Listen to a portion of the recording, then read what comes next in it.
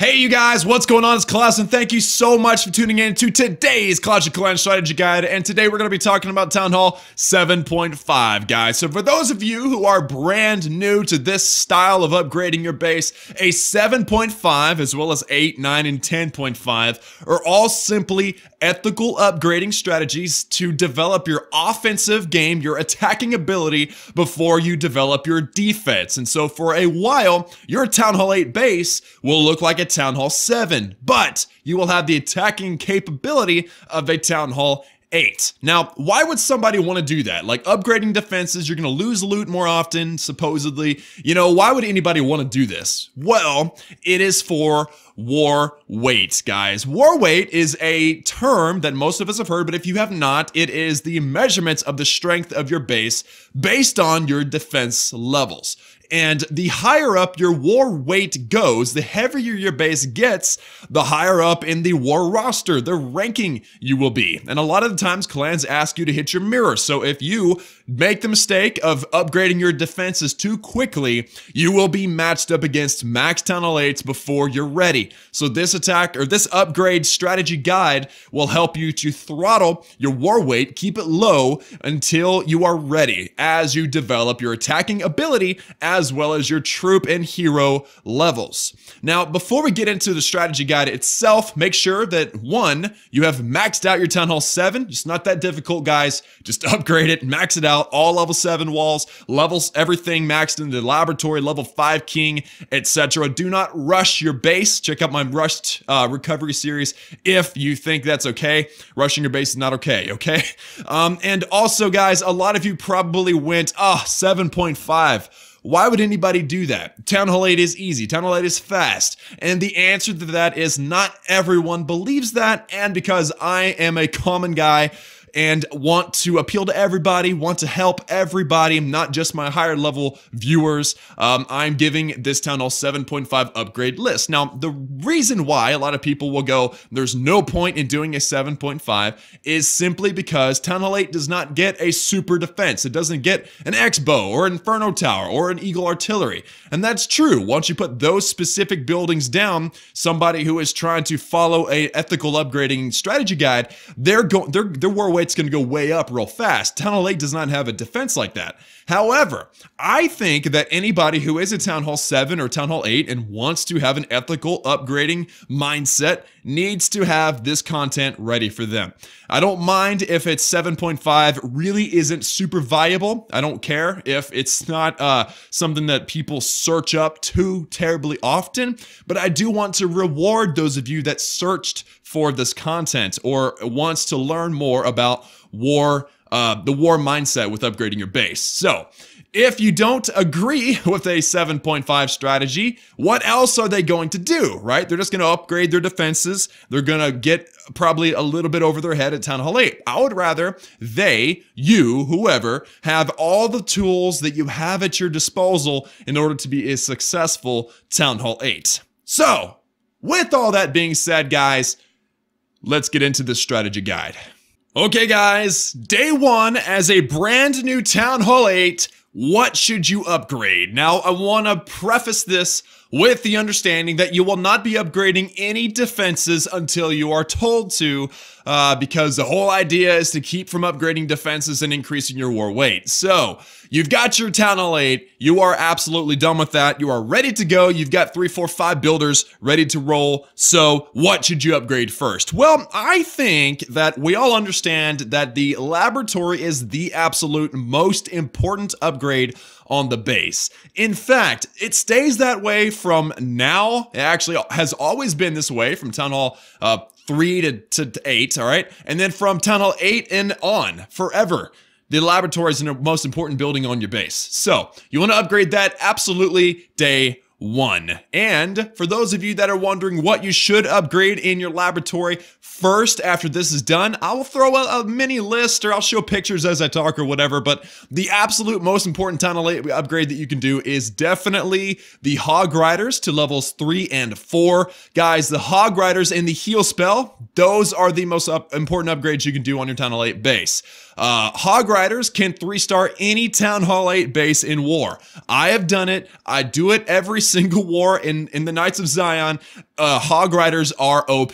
There's a lot of use for the dragons. You can upgrade the dragons as well. You can use those 3-star lots of bases.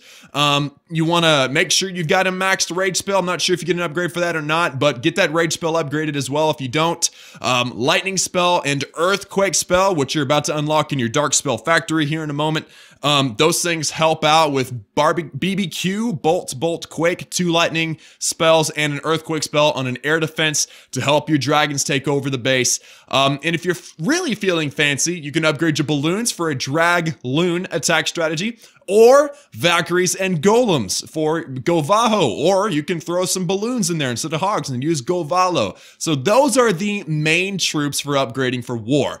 I recommend that you upgrade the troops that you use the most often, and there's no secrets to Town Hall 8. Hogs and dragons. That's where the magic happens, okay? So that covers our laboratory guide. In essence, I will not be doing an official guide because once you get the hogs and everything that I mentioned upgraded, it really doesn't matter what you do at that point. Which, also, I will be asked in the comments about the P.E.K.K.A.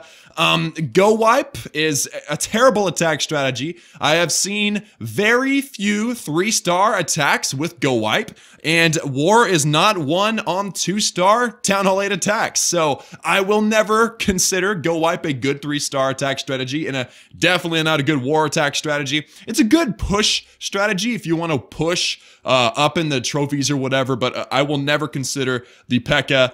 And everything good for Town Hall 8. So don't even ask, all right? So anyway, let me get rid of this so I can center everything up. All right, so the next building, we already talked about the laboratory. The next buildings that are considered offensive and usually a top priority for upgrades is the army camp. However, at Town Hall 8, you don't get any upgrades for the army camp, so we can remove that.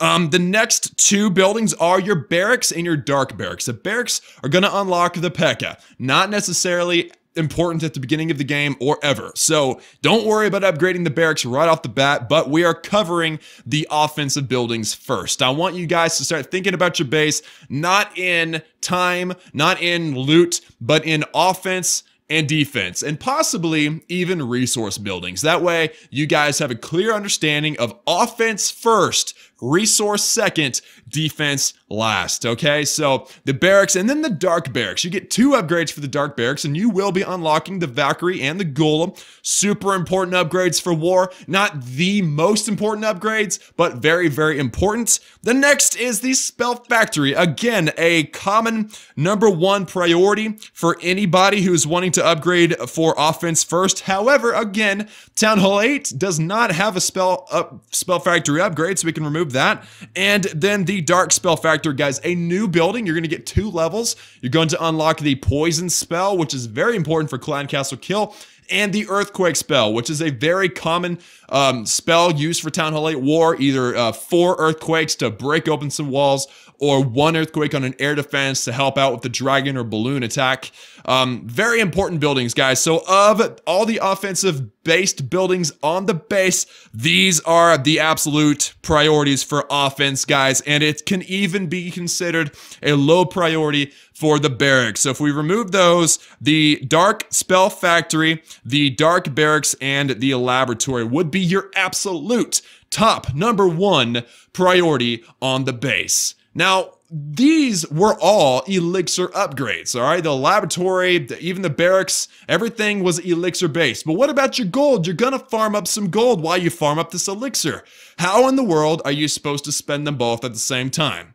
Well, there are a lot of gold upgrades that are very important on the base, guys, but most of them are defenses, as you may know. So, what is definitely a top priority is upgrading your clan castle. You get to add an extra 5 troop capacity in your clan castle. Now you can hold a P.E.K.K.A. in the clan castle if you want to, which is pretty good on defense, or an extra balloon or an extra hog or an extra whatever you feel like upgrading. That's probably the most important gold upgrade on the base. But you've also got traps, guys. I'm not gonna go through which ones are new and which ones are existing. I do know that the skeleton trap is new for you, but you definitely want to be upgrading upgrading all of these traps, and you get to upgrade them and max them to Town Hall 8 maximum level. Definitely the #1 way to spend your gold is by maxing out your defense, your traps, not your defenses. However, you do get a new hidden Tesla, which is very important, guys, because these Teslas are registered as traps, I suppose. And so they don't add a lot of war weight to your base. Upgrade and max out all of your Teslas as soon as you can. They take a long time, and they're super, super important. Also, you want to upgrade and max your air defenses, guys. You get 3 at Town Hall 8, and because dragons are so darn common, the air defense needs to be upgraded as well. Make sure you max out your air defense, your Tesla, and all of your traps, as well as those offensive buildings from before, from a minute ago, and that covers the main top priorities on your base. Now, a lot of y'all are probably going to ask me about the new walls, and you do get 25 new walls at Town Hall 8, and you are welcome, if you want, to upgrade and put those on your base as early as you'd like, actually. The reason why I didn't mention them right off the bat is simply because the extra walls in a Town Hall 8 base aren't going to make a huge difference for your defense. If you want to wait, you can, or if you want to put them in, you can. The war weight added from a wall group is really not all that impressive. So new walls, traps, Teslas, and air defense, that is what you want to upgrade on your base first with gold. So we've covered elixir, we've covered gold. What about dark elixir? Well, you know, the laboratory is going to cover a lot of dark elixir at the beginning, but your barbarian king is also very important. You got 5 new levels for your Town Hall 8 base, and you want to make sure you get that barbarian king upgraded as quickly as you can.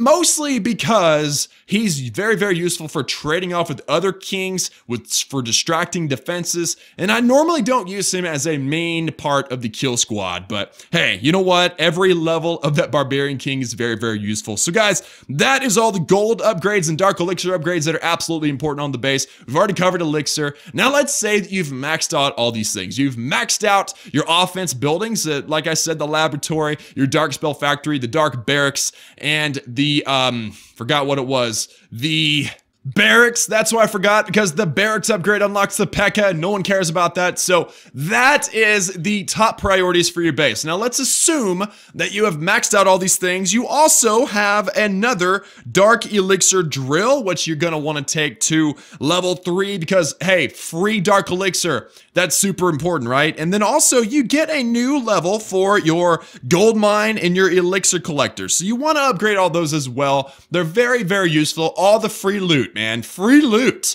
Who doesn't want free loot, right? I mean, I have to admit, it's very, very important. But you also get a new gold storage and elixir storage. You want to upgrade those and max them out as well. So these 5 buildings here are the, or 5, representing 5, actually, representing a lot more than 5 buildings. But those represent your resource buildings. Remember in our list, offense, resource, and then defense. So once you have maxed out your offense and your resource buildings, including the new storage, the new drill, and the existing gold mine elixir collector, now you are ready to start upgrading your, once you're ready to start upgrading your defenses, which is super exciting, guys. And I think it's important to note that by now, you should be 3-starring pretty much any Town Hall 8 base that you want to in war. You've got your level 4 hogs. Everything is going your way. Now it's time to start adding some defense and helping out your clan with the defensive department. So let's go in straight into the defenses and talk about which ones you should upgrade first. And here is the defenses list, guys. You've got the Tesla and the air defense, which have been both maxed out already. I just wanted to bring them up in case any of y'all missed that point, that they are already maxed out. So we can forget about those. And now all we have left are these. Now I put the sweeper slightly above because defending air is very important. So I actually personally upgraded my sweepers first before any other defenses. You can do that, or you can wait until later. It really doesn't make that much of a difference. You can wait until the end if you want to.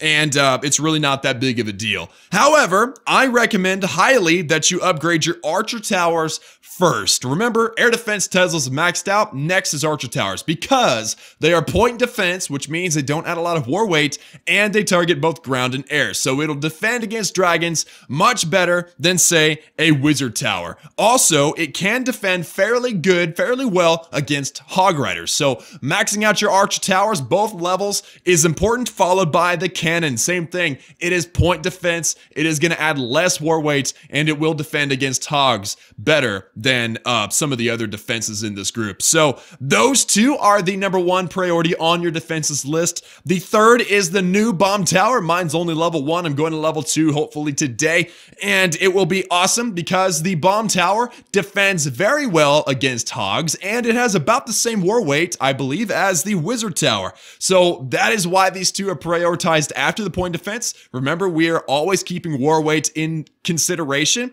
and those two both are splash damage, which means they need to be prioritized later on. The wizard tower is an excellent defense. If someone is using balloons against you, wizard towers will do tons of work, but most common in Town Hall 8 attacks, especially in war, is going to be hogs and dragons, and the wizard tower doesn't do that great on both. It does pretty good against hogs, but your bomb tower will do better against hogs. So that is why that is that way. And then the mortar, guys, really a worthless defense for your war base, and it adds a ton of war weight. So that is why the mortar should really be the last defense, guys. And once you get all of those buildings maxed, assuming that you've kept your laboratory rolling, let's throw our laboratory up there as a reminder. So we got our laboratory. You've also been maxing out your barbarian king, and you are working on your walls, and you don't want to forget those walls, guys,